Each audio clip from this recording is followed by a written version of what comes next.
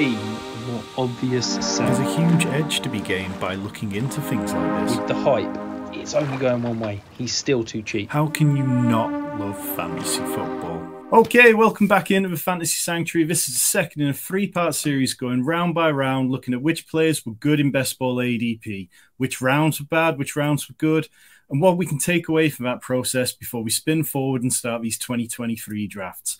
With me today is Kyle Dvorchak of Rotoworld NBC. I mean, you must have seen Kyle's work. He's been around on so many different sites, a whole host of great platforms, and his podcast with Pat Doherty is one of the funniest ones which you can listen to, and a real highlight every week of my listening. Kyle, how are you doing? Doing well. The season, in terms of workload, we're pretty much at an end. We're at a reasonable end. So I have some time to do stuff like this as opposed to keep grinding as hard. Well, that's it. I'm diving in and getting people on now before everyone gets onto the holidays and forgets what happened in 2022. But let's get into it. So first off, round 7. This was Joe Burrow, Amari Cooper, Josh Jacobs, DeAndre Hopkins, Devonta Smith, Christian Kirk, Russell Wilson, Tony Pollard, Chase Edmonds, Kadarius Toney, Clyde Edwards-Helaire, and Hunter Renfrow. And really, this round is kind of the tale of two halves. You can see here with the advance rates, which are kind of handy to look at.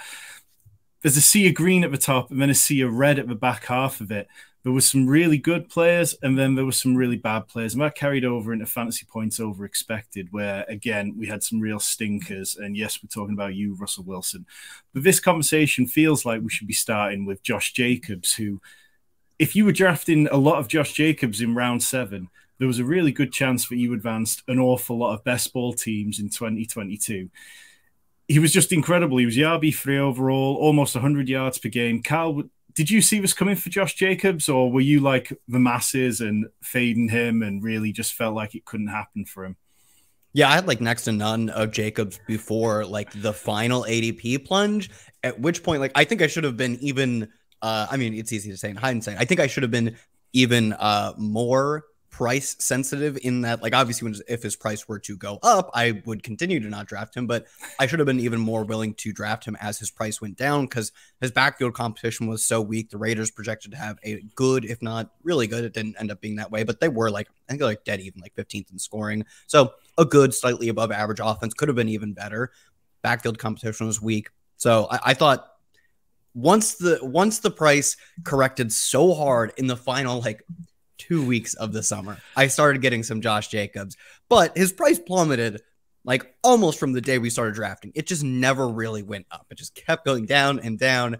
And by like, gotta imagine July should have been at least a reasonable time to start taking him. Instead, it was like the 11th hour on the clock. And I'm like, oh, I guess it's time to get a little bit of him, a little bit of David Montgomery, these types of backs. But also he's been pretty talented throughout his career. I don't think he's quite, I mean, it's pretty hard from like a real life perspective to put up first round running back value. Like that's just the way the position is.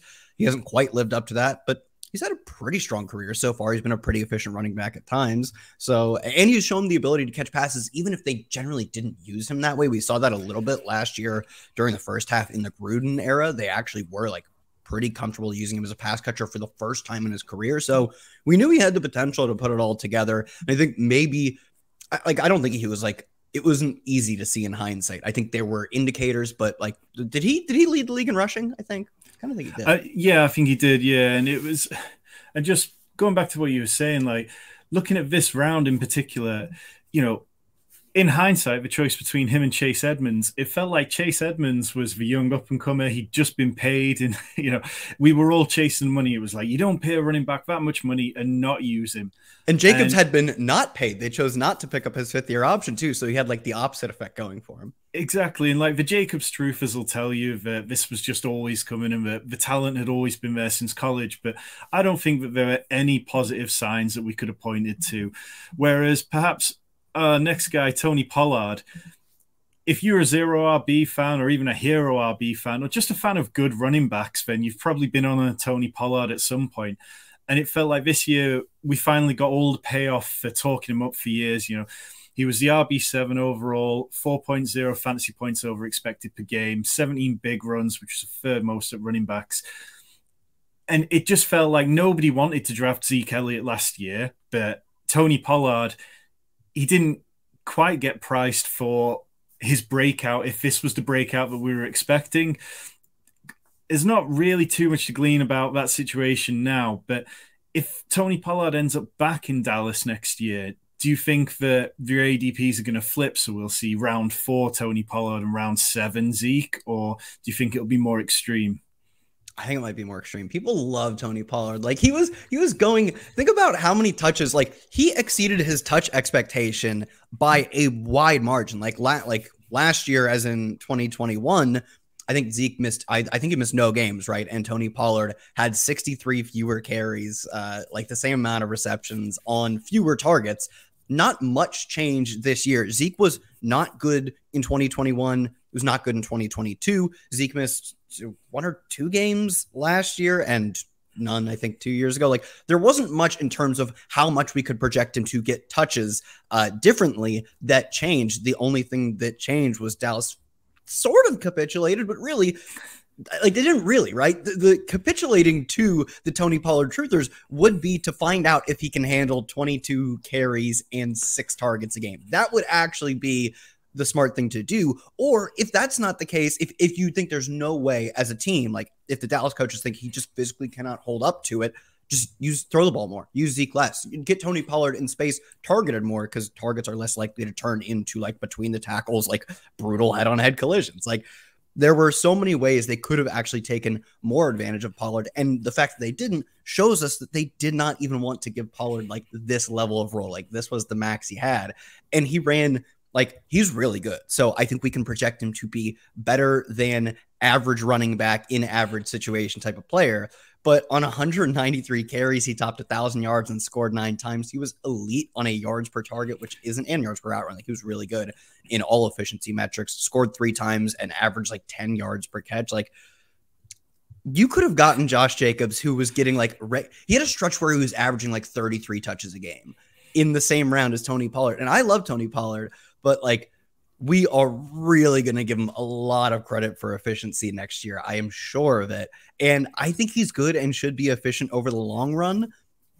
Do I think like we're probably going to overstep our bounds because we think he's like the best running back in the league, which he like by some metrics he kind of is, but he'll never get the touches to replicate that volume that someone like McCaffrey has.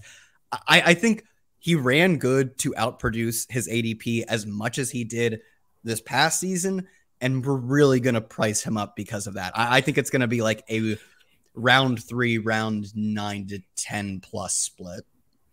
Yeah, I think one of the things that kind of kept his ADP as low as it was in round 7 was the fact that people believed that Zeke would get so much goal line work that he would be hoovering up so many touchdowns. We saw it with Pollard. He had 12 touchdowns, which was fourth most at running back.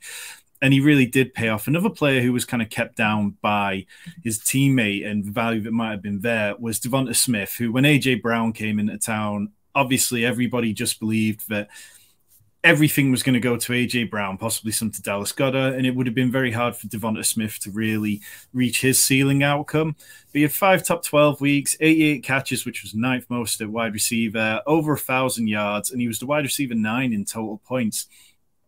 How early is too early to draft Devonta Smith next year if round 7 was too late this year? Yeah, for me, like last year, I ended up having a decent amount of Devonta Smith because I feel more comfortable. Like I love Pollard. Like I've been taking Pollard every single year he's been in the leagues. Every year it's like, this guy looks great. Zeke is dwindling. By like year 2, it's very clear Zeke was dwindling.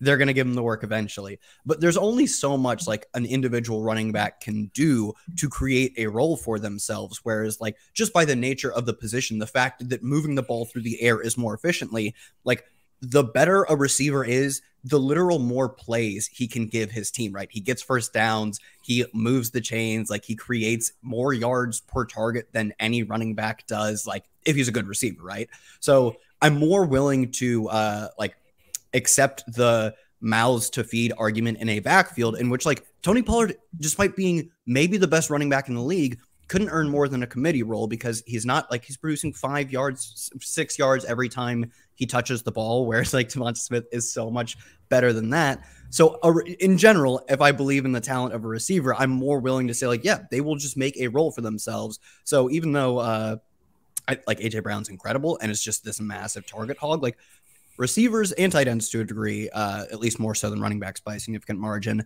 I'm willing to say, like, yeah, I don't see at this moment how to give them a 20x% target share, but like they can push that because they are talented, where like running back to position is just so much different. So I think it is totally fine to have him as like a third, fourth round pick, somewhere on that 3-4 turn. What he's going to be like, I assume like 24 or 5 years old, coming off of a wide receiver 1 season on an offense that was elite last year. So yeah, I think also I've already started hearing people say that the Eagles don't want to pass as much and stuff, but next year they're going to face a first place schedule, and I think that can possibly put them in more positions where they do have to throw a lot. We saw it at times this year. They just didn't need to throw the ball as much. There were games which Jalen Hurts missed as well, and I don't believe we've seen the highest possible outcome for this offense yet. I'd like to believe there's another level they can take. Yeah, Eagles don't want to pass.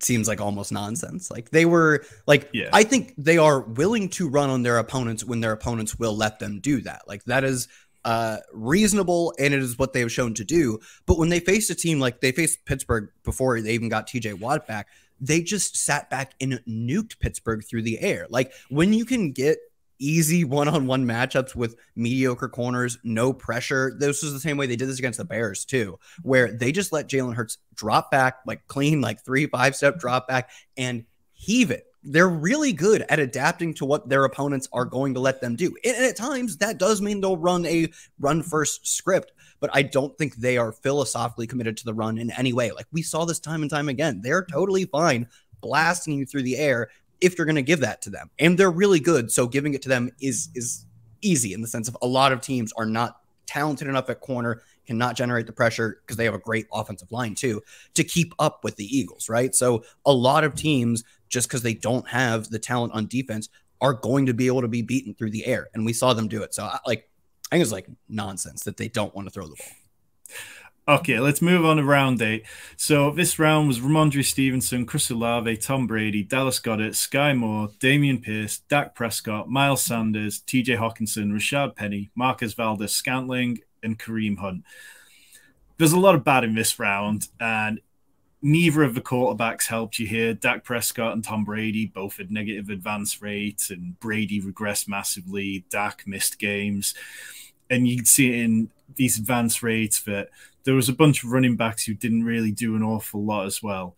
But here we go in fantasy points over expected again. There's some really heavy red there, which is not what you want to be seeing. This is a round where you want to be finding breakout players rather than players who are holding you down.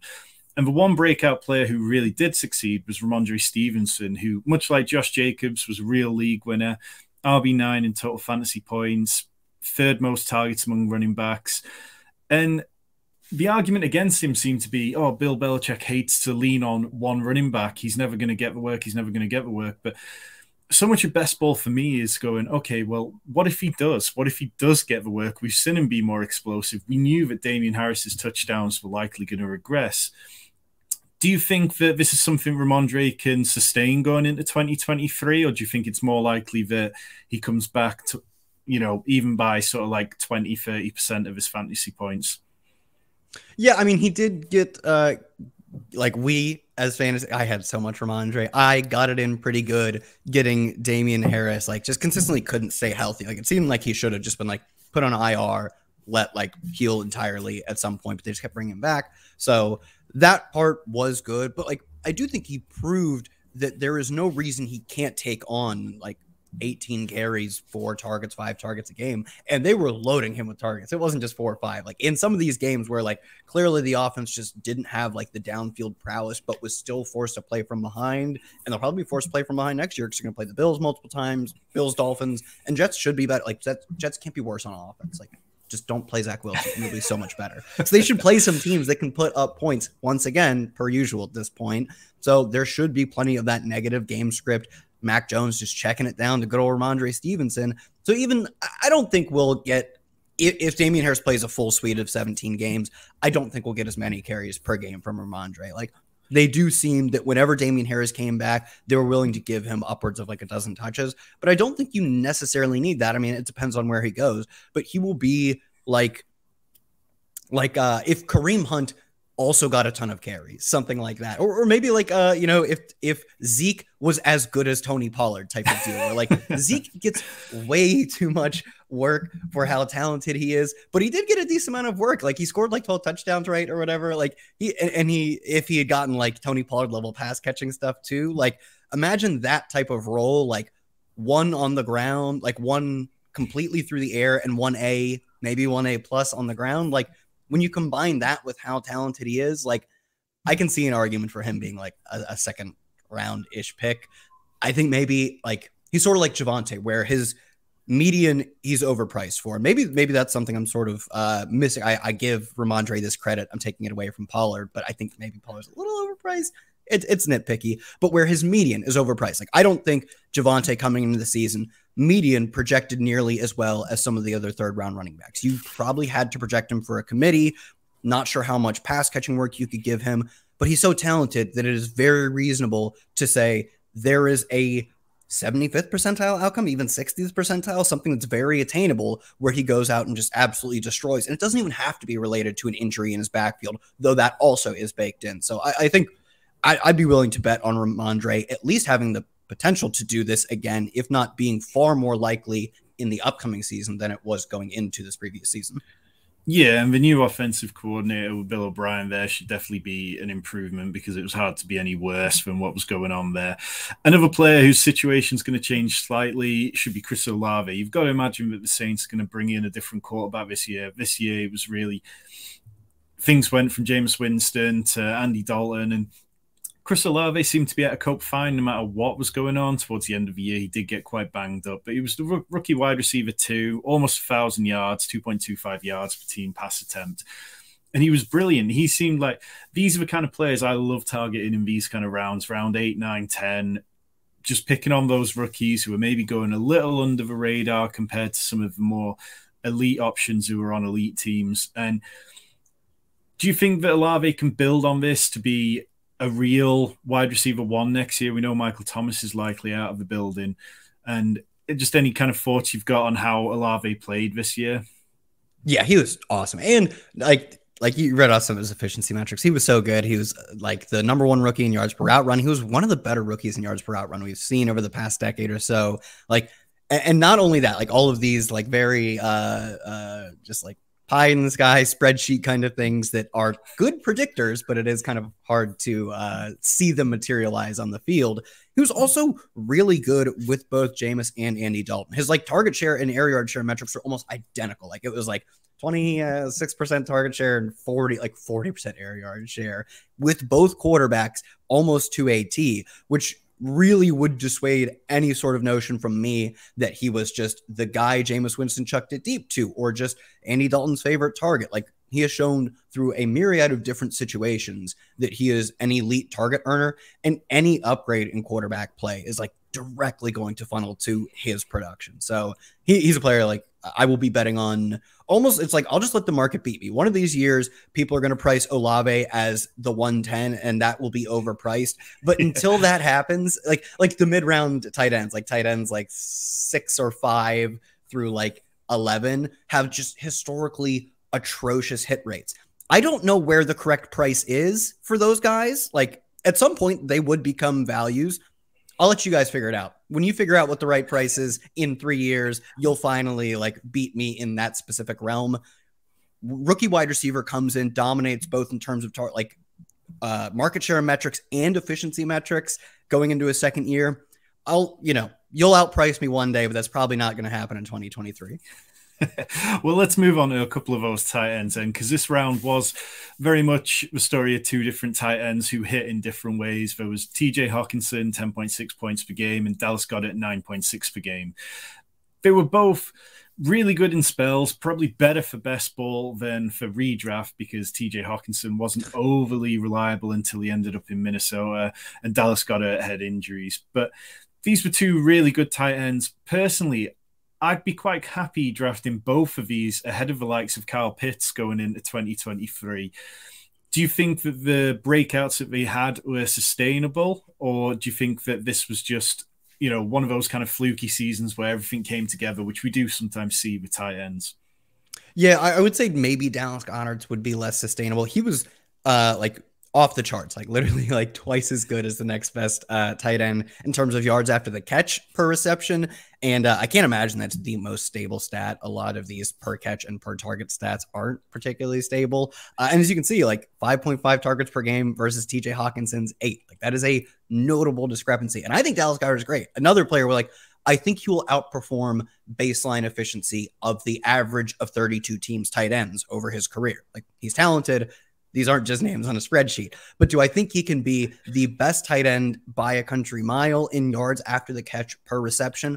Probably not. Like he probably would need to earn a higher target share, a higher share of the team's air yards, which he earned like almost none of. They were just using him. And this is part of the reason he was really good in yards after the catch. They were just using him on screens. Like that was where so much of his work came from. So he should, based on the types of routes he was running, be good in yards after the catch, but I still don't know if he should be the best tight end by a very significant margin. So I could see his efficiency coming back. Whereas TJ Hawkinson, as soon as he stepped in this Minnesota offense, like he's just very clearly their second best receiver. Obviously, he's not listed as a receiver, but in terms of his ability to earn targets and do things with them, already instantly better than Adam Thielen, clearly better than KJ Osborne, better than throwing to the running backs. So to me, like that talent that he showed via the ability to step in, play every snap too. Like he earned a 90% snap share the day he, like his first game in Minnesota, which was hilarious. So I think I'd be more willing to bet on TJ Hawkinson, assuming they don't add like significant receiver talent, which I think they should. They really still need to address that. But if the Vikings don't go out and take like a round 1 or 2 wide receiver, Hawkinson will probably just serve as the de facto wide receiver 2 for his team once again next year. Okay, so they were guys who outplayed their ADP and they did really well for us and definitely helped teams be winning teams and get to the playoffs. Some players who weren't, though, and they're here in fantasy jail. Marcus Valdes-Scantling, 7.3 points per game. Kareem Hunt, 7.6 points per game. And Sky Moore, 3.5 points per game. Between them, they combined for 5 top 24 weeks in their positions. Looking back now, it just feels like there were players here who people were particularly aggressive on. I was in on Marcus Valdes-Scantling. I thought that the Chiefs' Andy Reid was going to scheme him just to fantasy glory. Kareem Hunt, you know, we've seen him be a really productive running back at times. And then Sky Moore seemed like the rookie with all the promise. Do you think there was any bad process in any of these players? Or do you think it was just an unfortunate situation that played out with them all? I don't think Kareem Hunt was particularly bad process. Like the team maybe did flirt with moving on from him, like either via trade or I think possibly cutting him. But like after that didn't happen, like I think there was enough commitment to him that you wanted him as like discount Tony Pollard type of player.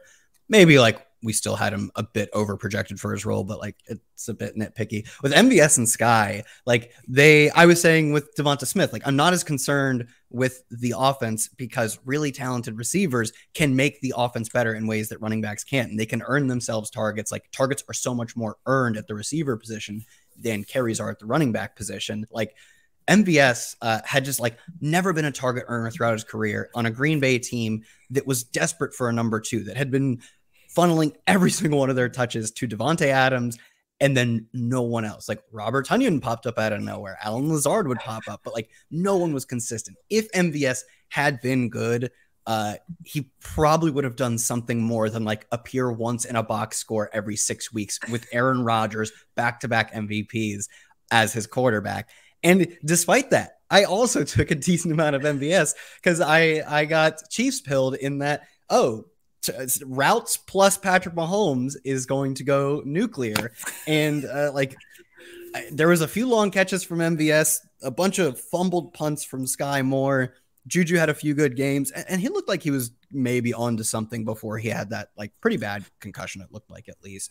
But even then, like he definitely like watching him play, there was never this year's Cooper Kupp in the range for Juju, even though that is what many people said he could be that type of player. So sure, like he had some good spots. I think if he had stayed healthy, maybe he would have outproduced his ADP, but like drafted as a first round receiver next year was second or third even was really never going to happen. And that's like going back to the Devonta Smith, really talented. You want to bet on talent to the ability to which we can perceive talent at receiver. MVS has never really shown that much talent. I was super in on Sky Moore. He looked talented in college, but he was also a MAC wide receiver coming into a not top heavy, but at least a crowded with at least the market money said like MVS should have some ability, and he earned routes. Same with Juju. Like the market as the NFL had some value on these guys. So he was going to need to make some leaps from MAC to NFL and jumping other players to get in. So maybe this is just me like hindsighting. I don't feel as bad about Sky because I do think like there was maybe the potential for him to be talented, but even then he was definitely overdrafted. And the same with MVS. I just felt more confident in our data set on MVS being like, he is not like a number 2 caliber receiver. Like he's definitely closer to that like 3-4 type of like 30-40% snap share guy. But yeah, like at receiver, as much as I think Patrick Mahomes is great, there are so many different ways for him to funnel targets to other guys. Whereas running back, like there's one running back on the field. If a run is called, he's getting it. And I should have been more personally laser focused in on, despite the fact they have Patrick Mahomes, I didn't think Juju was that good. I didn't think MVS was that good. And I drafted a lot of these guys anyways. Yeah, it was kind of like we were all making the arguments for different wide receivers in that Kansas City offense, going, oh, okay, well, this is the player, this is the player. And in the end, it just turned out to be a vast majority going to Travis Kelce, and he had an incredible season. But I think all these kind of guys, Kareem Hunt, maybe depending on where he lands next year, he is getting on for a running back, but he is a free agent. But I think Sky Moore and MVS, we're probably talking about like round 12, 13 or so for them next year, which might make them kind of palatable for 2023 best ball. Moving on into round 9, we've got Antonio Gibson, Robert Woods, Treylon Burks, Damian Harris, Tyler Lockett, James Cook, Dawson Knox, Devin Singletary, Matthew Stafford, George Pickens, Derek Carr, and Tyler Boyd. This wasn't a bad round at all. I think there was a lot of good players in here, and you can see in the advance rates that we had a bunch of players who advanced well. Antonio Gibson did well after returning punts all season. Tyler Lockett was the standout of this round. Devin Singletary held on to the job long enough. And in terms of fantasy points over expected, apart from Matthew Stafford, who really stunk it up, there weren't too many bad plays. Like you could survive those kind of fantasy points over expected per game. One player who was hands down the best player of this round was Tyler Lockett, who's always undervalued. Wide receiver 12 in total points, 9 weeks with over 15 points, and he outperformed DK Metcalf pretty much throughout the season. Do you think there's an argument that those two, their DK Metcalf and Tyler Lockett, their ADP should be a lot closer together in 2023 best ball than it was this year? Yeah, I think so. I mean, I think we love, rightfully so to some degree, to laud DK Metcalf as like the next true breakout receiver. He's been efficient throughout his career. He's shown the ability to earn targets from the day he was drafted. And he's giant. And that's also pretty fun. Like, as a short king myself, seeing DK Metcalf out there, I'm like, I want to draft this guy. I'd like to have that guy on my team because Tyler Lockett, I could kind of see eye to eye with him. He's still a little bit taller than me, but if I saw him just out, I'd be like, that guy's ripped, but I also am nearly as tall as him. And I'd rather have the tall guy on my team. But since they have been on the same team, I even kind of throw out DK Metcalf's rookie season. Like, I don't expect him to earn targets as at the same level Tyler Lockett did that year. But even since then, they have been flip-flopping target share and air yard share every year. Like 1 year, DK Metcalf gets a few more deep targets and he ends up having a lead in an air yard share, but Tyler Lockett has more targets. And then the next year, Tyler Lockett ends up being used as more of the deep threat based on the needs of the offense. And in the past 2 seasons before this past year we're coming off of, that had been the case. And there wasn't a strong belief other than like DK Metcalf is younger that would change. This season proved that to be more true than ever, that like just because DK Metcalf is younger and has been good, Tyler Lockett has also been good and showed no signs of slowing. That will probably happen at one point eventually, but don't have any strong reason to believe it'll be in 2023. Yeah, I think if Gino's back, I'll probably end up with a lot more Tyler Lockett than DK Metcalf, price pending. A player in the mold of kind of DK Metcalf in terms of he's got that dog in him. George Pickens, 4 top 24 finishes, 11 deep receptions, 4.9 targets per game. It seemed to be the tale of with George Pickens that he was making big plays, but he wasn't really putting up big points. And we got him at a good discount compared to Deontay Johnson, who's kind of riding on the back of high target volume from Ben Roethlisberger. But going forward to 2023, I kind of worry that George Pickens might be overdrafted because there just seems to be a real cult status around George Pickens. And how high would you draft him, bearing in mind that he was in round 9 this year and probably didn't give you an awful lot of great weeks for that price?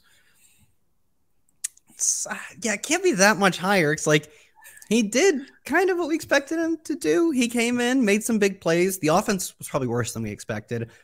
Yeah. There's a chance the offense is better next year, but Kenny Pickett was bad. Kenny Pickett just wasn't very good. They're going to run it back with Matt Canada, offensive coordinator too. So it's like, what do we really expect to change? And frankly, the fact that they got some games from Mitchell Trubisky was like a good thing for the offense. Mitch was better by like every metric than Kenny Pickett. Kenny Pickett could make the step next year. Like, we see it happen. It could happen again, but he didn't show me anything, other than being inexperienced and now having more experience that would make me believe next year will be the step. Like, I'm sure they'll make some improvements to their offensive line. Maybe Matt Canada will try some different stuff, but frankly, he's kind of been the guy we've expected him. He's never really changed. We gave him some sort of slack because, it was really the Ben Roethlisberger offense. There were some differences in the offense this year, but it's hard to even call them better differences. They were just different random stuff that they threw out that didn't really work. So it's round 7 or 8, which probably I'm guessing people go as high as 6 for him. And he also kind of ran good to the degree to which Deontay Johnson was atrocious. If Deontay Johnson is better than 5 yards per target or scores some touchdowns, score one touchdown, that's one touchdown that would have come off the board for George Pickens, but he didn't score a single one. So in a season in which Deontay scores 5, if he could somehow reach such a high margin, that could very well come out of the already thin bottom line of Pickens. I think if you're betting on Pickens, you have to have and continue to be a Kenny Pickett defender, which is fine. I don't think he was bad coming out of college. I think it was good, but he was worse than I expected. He could be better than that. If you think he's better than that, you should be comfortable taking Pickens a little ahead of ADP. I don't have that much faith in him, though, and I would rather bet on Deontay Johnson's ability to just raw earn targets, brute force your way to decent fantasy finishes. Maybe he does better after the catch or at the point where you have to make the catch or getting into the end zone. If any of those things improve, we get a little bit better of a season out of Deontay. The path for Pickens to improve lies so much on his quarterback that I'm a little less excited. Yeah, I think there has to be some positive touchdown regression for Kenny Pickett. It just the only way is up, when you're at the bottom. And in terms of Deontay Johnson, he's somebody, their cost will be very interesting because if they end up very close together, I'd probably feel like taking Deontay Johnson more. Another tandem who are kind of tightly linked, James Cook and Devin Singletary were both in this round. Devin Singletary, he'd never really given us amazing seasons. But this year, he was pretty usable. He had 10.5 points per game compared to James Cook, who had 5.9 points per game. And every time that James Cook seemed to have a good performance, the rug would get pulled and it'd be back to, you'd play him in DFS for next week and then he'd be riding the pine for the whole game. Do you think that the ADP kind of got this one right for the whole? Because obviously anyone drafting James Cook was hoping for that big breakout down the stretch. But do you think it was kind of a fair price to pay for these running backs? Yeah, I think maybe the most you could argue is they were both a little overpriced because Buffalo has zero desire to run the football. And when they do run the football, sometimes with their quarterback, and when they're in the end zone or near the end zone, they love to run the football with their quarterback. So maybe you can make your argument that neither of them were great prices. But I do think we kind of got pretty reasonable outcomes from them. Devin Singletary, not very efficient. They seem to like him. James Cook seemed to be the better running back. They didn't give him the ball much. That's about what we expected. I think if James Cook had gone out, earned a larger role, and been really explosive on that, that also could have been expected. If Devin Singletary had even pushed him for a few more carries, had Devin Singletary really shut him out. These were all within less than one standard deviation of what was expected. So it'll be interesting to see. I think Devin Singletary, I believe, is a free agent. I would not be surprised if people just go through the moon to get James Cook and Zach Moss is brought back or whatever. Like the most heinous thing you can think. Like Duke Johnson from the practice squad. They sign him to reserve future contract. They call him up from the practice squad in week 3, and he's getting 12 touches a game by week 8. Like, I don't know if James Cook profiles as the type of guy I would really love to see him be, and I don't know if we will accept that as a price by his ADP. Like, we really do get enamored with these like low volume, high efficiency backs and just projecting them into 250 touches. Yeah, and it seems like the Bills aren't even settled on what they've got at running back. We saw them linked with Christian McCaffrey. They seemed enamored with the idea of this elite pass catching running back who they could then not throw the ball to. So they went out and got Nyheim Hines in a trade and then didn't throw the ball to him, didn't even use him. So I wouldn't be surprised if they added somebody else, but I wouldn't be surprised if in early best ball drafts right now, James Cook's probably going in that sort of round 5 area. Moving on to round 10. Cordarrelle Patterson, Chase Claypool, Zach Ertz, Aaron Rodgers, Rondale Moore, Kenneth Walker, Melvin Gordon, Garrett Wilson, Kirk Cousins, Julio Jones, Cole Kmet, and Jalen Tolbert. This was a round where there was some good and there was a lot of bad. You can see on the advance rates there, we've got a bunch of players in the red, orange, which is right around the average, and then the players in green. In terms of fantasy points over expected, this was a real minefield. There were a lot of players here who didn't give you their ceiling outcomes. The only players who really did was Patterson, but he didn't stay healthy, and then things tailed off towards the end of the season. Kenneth Walker, who hit the wall, and then Cole Kmet, who a lot of his performances were buoyed up by those big games. But Garrett Wilson really felt like he broke out, despite having atrocious quarterback situations. He was the rookie wide receiver 1. He wasn't drafted there. I think he was drafted as the wide receiver 3, maybe even 4. And he did feel slightly undervalued in some ways because of his sheer talent. What were your thoughts on his season? And let's just play the hypothetical. If Aaron Rodgers lands in New York, how early? Don't say these beautiful things to me. Another one, like Garrett Wilson, like I know at some point there would be a price that's too high to pay for Garrett Wilson. Like that is just how, like at some point he will score fewer points than Justin Jefferson, but I know the market won't price him there. I know they won't price him particularly close. And I know that he is extremely talented and will get an incredible situation upgrade. I assume there is just no way they attempt to run it back. Another one, I would just let the market beat me. You could throw out any ADP you want. I'm probably just going to tell you, I think the market has been lower than has been under what they should be on these players historically. We've seen wide receivers and especially young wide receivers really rise up on underdog. Maybe by the end of the summer, his price has adjusted, but like, I'd be shocked if his ADP in early best ball is not barring quarterback situation. Let's just say that holds constant or whatever, or we price in about what ends up happening. I would be almost shocked if he is not just higher in August than he is in April or whatever, because he's the type of player that we love to pump up. And I still think like maybe the August ADP, the September 1st ADP, maybe that is a point in which I'm not taking a ton of him, but I'm guessing he opens as a player I am getting a lot of. Like you said, he was the best rookie receiver in terms of overall production. He had dominant target share and air yard shares.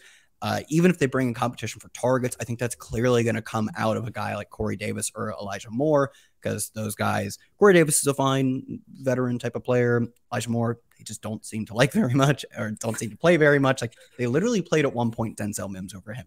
They hate Denzel Mims. So Garrett Wilson's season was awesome. If he gets Aaron Rodgers, I'm really excited for Aaron Rodgers to throw a bunch of passes to Braxton Berrios because he just vibes with Berrios or whatever. I don't know. But Garrett Wilson's great. I'm going to have a lot of him.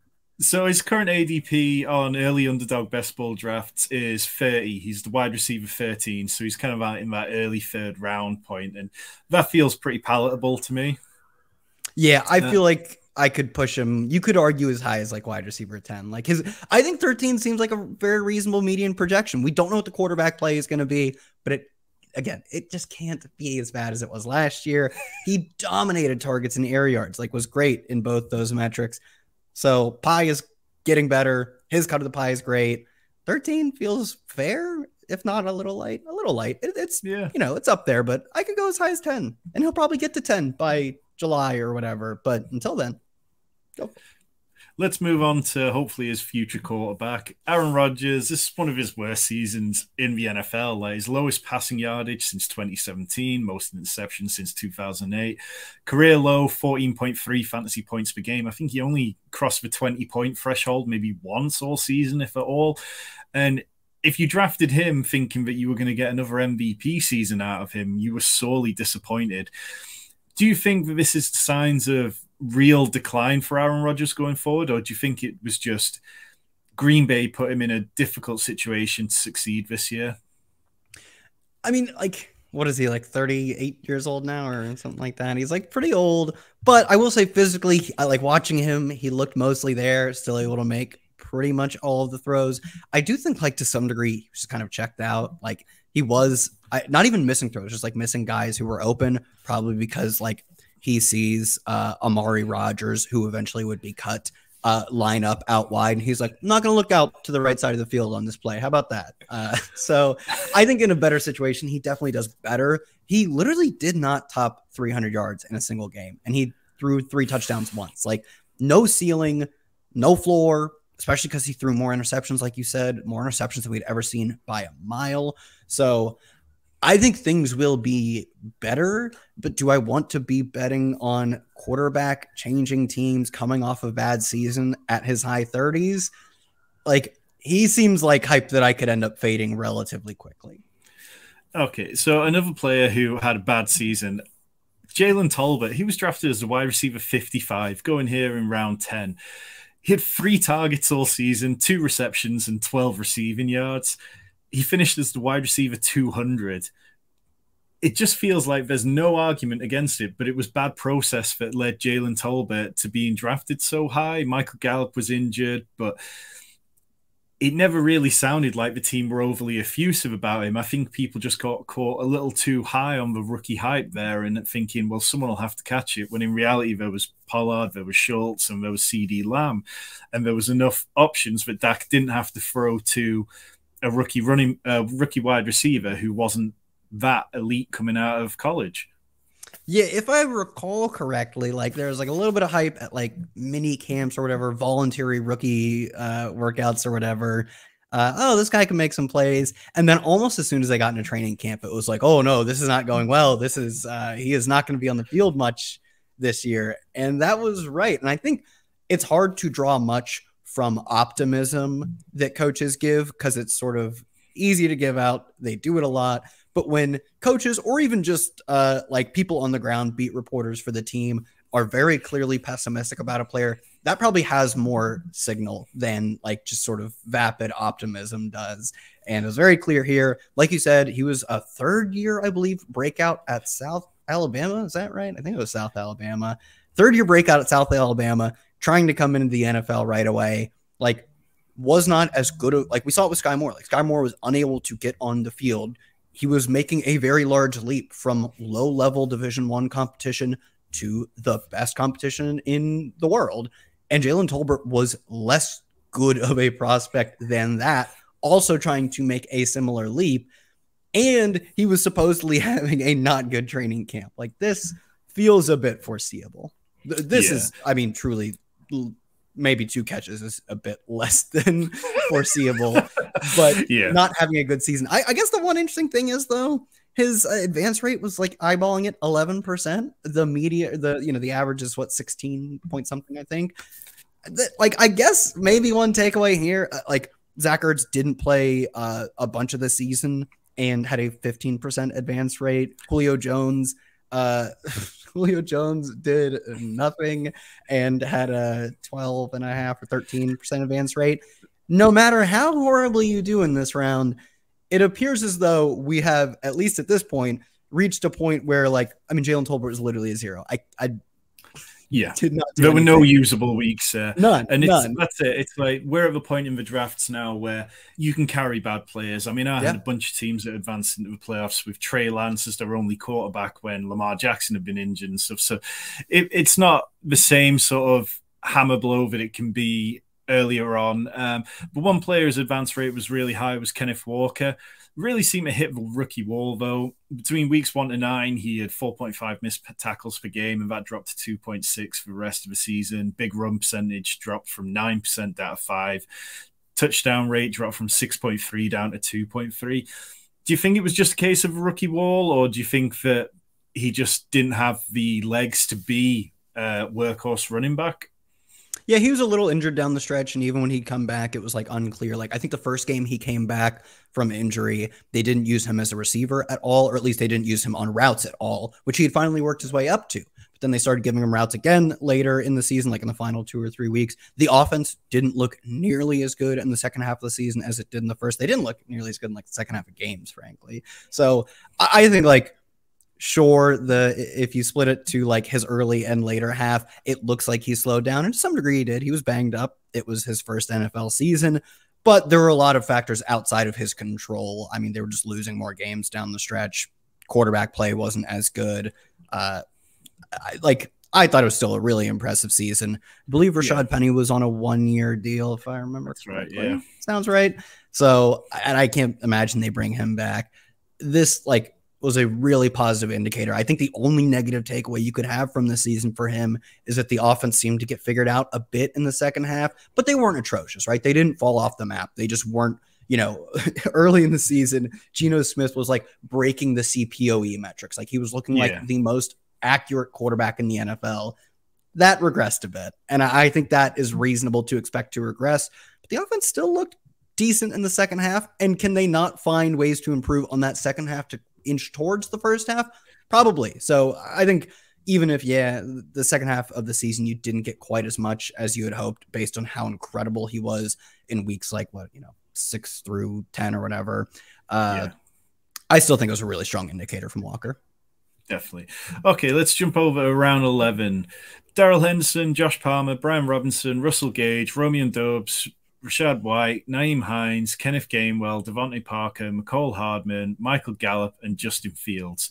Justin Fields absolutely saved this round. There's a lot of bad in this round. And, this is what we kind of expect. When you get to this point in the draft, you drafting a lot of players with question marks over them. And Justin Fields had question marks over him, which is why he was here rather than higher up. But in terms of fantasy points over expected, you can see the standouts here with McCall Hardman and Justin Fields. And his season was incredible. Finished, he was a QB5, 296 fantasy points, 8 top 7 finishes, 94 rushing yards per game between weeks 6 to 17. But he was 56th in passing EPA amongst 57 quarterbacks with 50 or more dropbacks, which that's not good. That's just, we'll sum it up quite easily like that. Do you think that Justin Fields can make a jump with his passing game like he did with his kind of rushing game? Because his rushing game this year was way better than it was in his rookie season. Yeah, I think so. And he clearly has the physical talent to do it. He made some deep throws. I coincidentally watched a lot of Bears games this year. I'm going to blame that one on RotoPat for assigning me Bears games a lot. But at least, they played the Lions that one time. That was fun. And Justin Fields can make throws at all levels of the field. He has the physical talent to do it. We have seen him do it in very sporadic instances. And we know that he is the best. He already has a really strong argument to be the best running quarterback the NFL has ever seen. He was on pace for the best season for missing 2 out of his final 5 or 6 games. If you want to say Michael Vick was better and he's the number 2, he had one of the best rushing seasons ever for a quarterback. He will, he's already tied for 3rd in 100-yard games among quarterbacks career lifetime. He will project for 1,100 plus yards on the ground once you get him to a full 17 games. And once you get the offense to be more efficient by, adding talent on the offensive line, adding talent at receiver, not spending the first half of the season, not using him on design runs. For the first 6 or 7 weeks, they weren't even using him to his fullest potential. Even if you say his potential is only as a runner, I don't think that's the case. But if you like, oh, he just doesn't have it as a passer. That's fine. They didn't use him effectively as a runner early in the season. It wasn't until like they had a week 6. Oh, it wasn't a bye week. It was a Thursday night game. Yeah. They had, the mini bye where either Eberflus or the OC said like, oh, we looked at like, I think they said like old Deshaun Watson tape. And it was old Ravens tape. Yeah. Oh yeah. It was old Ravens tape. And like, did you not think about that? You have the summer is so long. You have so many times at which you could have done this, and you get like the extra Saturday, Sunday off, and you're like, now that I think about it, this Justin Fields guy can really run the football. Like, imagine if they had done it in the first half. He averaged like over 100 yards from something like weeks. I mean, you have it 617. He averaged 95 yards. Like, that's a lot of yards over 17 weeks. He could have easily been QB3 or so. It was like I reached a point where I kind of boiled over with it, and I went on after that Thursday night game over here in the UK. I'd get up and watch the games on a Friday morning, and I was infuriated by it. I was like, "This isn't how to use Justin Fields," and I was ranting about how bad he was and how bad the whole offense was. And then, of course, everything turns around, and I start looking like an idiot very soon.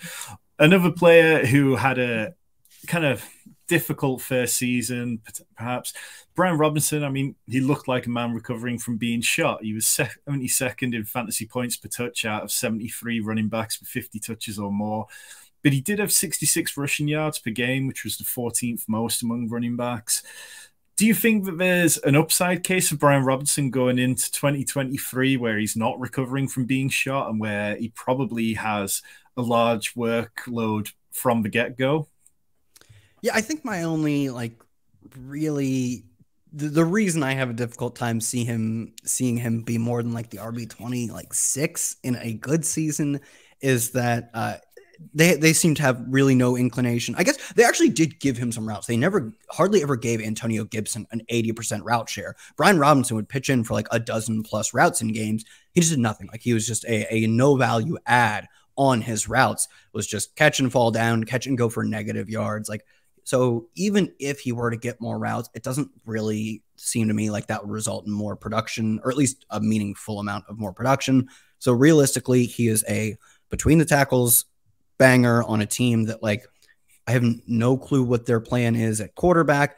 They're at a point in the draft where they're not going to get like a quarterback, I am sure, or I at least have a strong belief, probably, maybe things change, but they're probably not getting a quarterback I have a strong belief in as a rookie. So I project this to be a bad offense that's going to lose 2 times the Eagles, lose 2 times the Cowboys per season.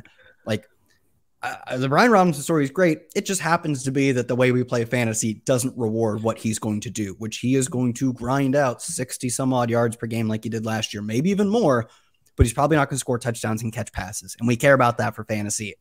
I don't think he's doing that. Yeah, I think it was just, this team probably just needs a complete clean sweep from everything once new ownership come in. Another running back who he definitely had the opportunity as well, Rachaad White, but never really made the job his own. Now that Tom Brady's most likely out of Tampa and Leonard Fournette can be easily moved on, he's got a couple of years left on his deal, but it's very easy for him to cut him. After what we saw from Rachaad White in 2022, do you have any trepidation about how high Rachaad White could be drafted in 2023? I do really want to draft Rachaad White, but the thing is, like I took a ton of him last year. Feel pretty decent about how it went, all things considered. But he was like no better than Leonard Fournette between the tackles, their offensive line. If like it depends on what happens with Brady. I don't think he stays. Probably, I don't think he wants to run it back with this iteration of the roster. But like, what? How did they're not going to upgrade? I was gonna say, how do they upgrade? They're not going to upgrade on Brady. They maybe go for Derek Carr, and it's not as big of a downgrade as we think, and we're pleasantly surprised that they skate through in the NFC South again or whatever. But the offense almost certainly is going to get worse. They haven't been able to invest in their offensive line because they've been spending a ton of money on just keeping the players they currently have, which hasn't been as much on the offensive line. So I think they'll have average at best offensive line, probably below average quarterback play. Like the reason a guy like Derek Carr is available is because his previous team saw him for a bunch of years and said, nope, don't want that. He wasn't like particularly good in like CPOE or EPA either. So They're probably going to get below average quarterback play, average to below average offensive line play. We saw in these or better circumstances this past year, he wasn't particularly efficient between the tackles. He's really good as a receiver out of the backfield. And if Fournette is gone, which does seem possible, if not likely, that's a lot of work to go around.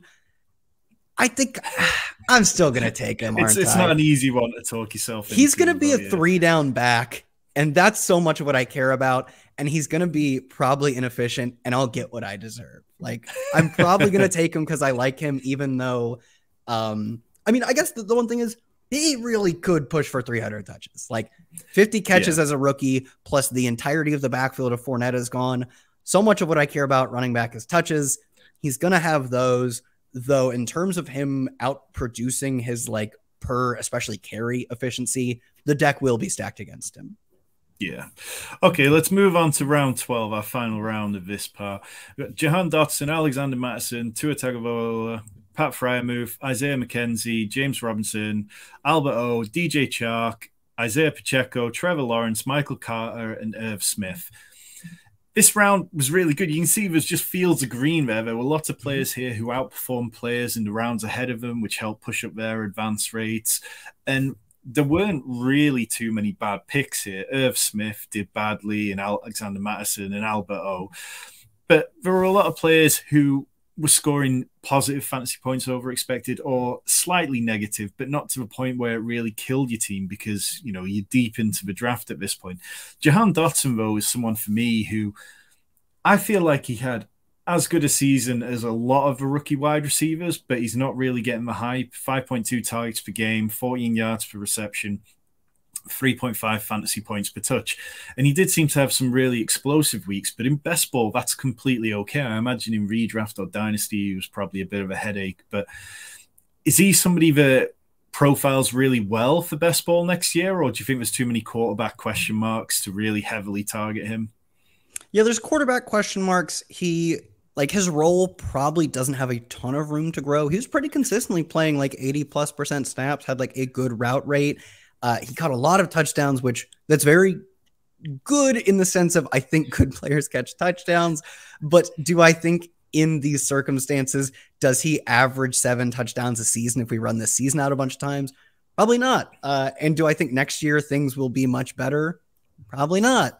He was pretty weak in yards per route run because he ran a bunch of routes, but didn't like have an incredible season. So I think with all of that, I think essentially his touchdowns will overinflate the lack of like per route efficiency and per route ability to draw targets. He will have strong-ish competition for targets. Really, you can't afford that much competition for targets if your quarterback is going to be whom like Sam Howell or whatever, like whatever they decide to do, it will not be pretty probably. So I think maybe his lack of efficiency in terms of like a route basis and his over efficiency in terms of things that aren't as sticky, like touchdowns, will maybe outprice him for me relative to other people. But I still think like it was a good enough season for a real life rookie perspective that he will continue to be on the field and like probably a player I'd be more interested in having over the long term in Dynasty than I think the 1 year window in 2023 will be. Here's a quick hypothetical for you. Would you take him ahead of Christian Watson in best ball if you were drafting early best ball? Aaron Rodgers isn't going to be there, so maybe I would. I don't know. I don't think I would. Okay. And I think also Christian Watson massively outperformed, obviously, his touchdown efficiency. Yeah. But I think there is room for his role to grow. And I would rather bet on a good player being able to play more and earn more targets than a supposedly good player last year who played on all the wide receiver or on the 2 receiver sets. Like he was playing over Curtis Samuel. He just has to be more efficient as a player. Whereas we saw, like we can see through last year, that Christian Watson can be less efficient, but if he gets on the field more, and like there's also kind of a reason he wasn't on the field because he was a raw prospect. He's also hurt at the start of the year, then hurt again later in the year. So I don't think I think running more routes as a rookie is probably a good thing. Like you want to be on the field more. And in that aspect, Jahan Dotson was better than Christian Watson. He was on the field more, both on a per game basis and in total. But like, okay. There's a degree to which Christian Watson is just better, right? I'm not crazy. Yeah. I feel that. I definitely understand that. So talking about quarterback play, we'll lump these two in together. Tua Tagovailoa, 618 plus point games, QB2 in passing EPA, 8.9 yards per attempt, which led all quarterbacks. And then Trevor Lawrence, who really broke out for the second part of the season. Between weeks 12 and 17, QB5 with 20.7 points per game, 33.7 fantasy points over expected, and he was third in EPA. So do you think we should have been more expecting these breakouts to happen going into the year? We knew that Tua got a more offensive-minded coach, and he got Tyreek Hill as well as having Jalen Waddle. And as for Trevor Lawrence, he didn't have somebody who was going to kick him if he did things that were bad. So should we have been higher on these than the likes of Tom Brady and Matthew Stafford, who went ahead of them? Yeah, we definitely should have. This isn't hindsight. Like, both these players were getting situational overhauls, the likes to which, especially like Tua, like the likes to which we had never seen. Like, he had, I don't want to say it was like a terrible offensive setup, but he was going from a so-so offensive setup. That team actually in 2021 did some stuff to help him out. They actually ran like a ton of RPO, gave him some easy layups, but they weren't giving him Tyreek Hill, first of all, but they weren't using Jalen Waddle as much as a deep threat either. They were not giving him as much like easy stuff over the middle of the field. It's also easy when you have Tyreek Hill and Jalen Waddle, but they were also just getting an overall scheme upgrade that is hard. I mean, it's really hard to quantify, but it was clear. Like, we knew it was an upgrade. It was just to what degree. And we knew Tyreek Hill is an upgrade. It's just how much of Tyreek Hill in Kansas City was that. So yeah, I think it probably made sense, especially for maybe like someone like Brady, who at least Stafford was coming off of just an incredible season. Brady was coming off of a good season, but like wasn't as good as the year before that. I don't know. Yeah. Like, I think maybe we should have. And Trevor Lawrence, as much as he didn't get like the Tyreek Hill upgrade, he got a good depth like upgrade getting Christian Kirk and Zay Jones. Like, neither of those players, maybe even summation, are worth Tyreek Hill, but it is a meaningful difference. And it is like, I always have to go back and look at how mind-bogglingly bad the Urban Meyer era was. Like, there was so basic stuff. I think it was a QB sneak where in a post-game press conference, Urban Meyer's like, yeah, he doesn't know how to run QB sneak. We haven't worked on that yet. And like later in the day or the next practice, Trevor Lawrence like, yeah, of course I know how to run a QB sneak. Like, the most basic stuff. Like you said, he kicked a player. Like, so it was more of an environmental change for him. Of course, he did get better weapons, but Urban Meyer was terrible. Just an absolute dolt.